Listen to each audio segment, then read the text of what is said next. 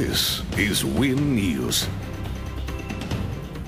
Tonight, tragedy, father of two dead after Paget explosion. Good evening, I'm Samantha Heathwood.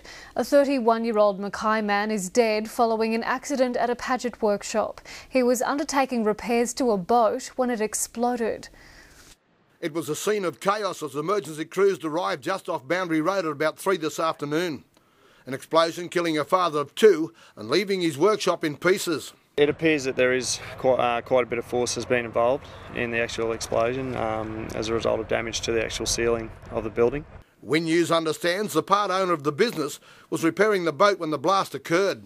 It was a boat that was alight and it just burnt. Like not even in 10 minutes it was gone. Witnesses say the explosion shook their workplace more than 150 metres away. We felt it right over here, turned around, and all we could see was a massive amount of flames, tyres and all sorts of stuff coming through the roof. The force of the explosion creating a gaping hole in the ceiling and leaving workers in adjoining workshops stunned and dazed. There was approximately 4 people within the immediate building. And some of those persons were actually pushed back by the blast. Police are still investigating the cause of the incident. Pat Hazel, Win News.